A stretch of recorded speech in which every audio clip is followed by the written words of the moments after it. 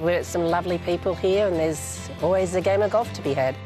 The great thing about Toscana is there's two totally different style of golf courses. You've got the rolling hills and the lush green grass of the south course, and you've got the desert style course of the north course. Just a totally different style of golf. I've played in a couple of ladies' events. And they're good fun. They're great fun. The people, we've really got to know a lot of people here.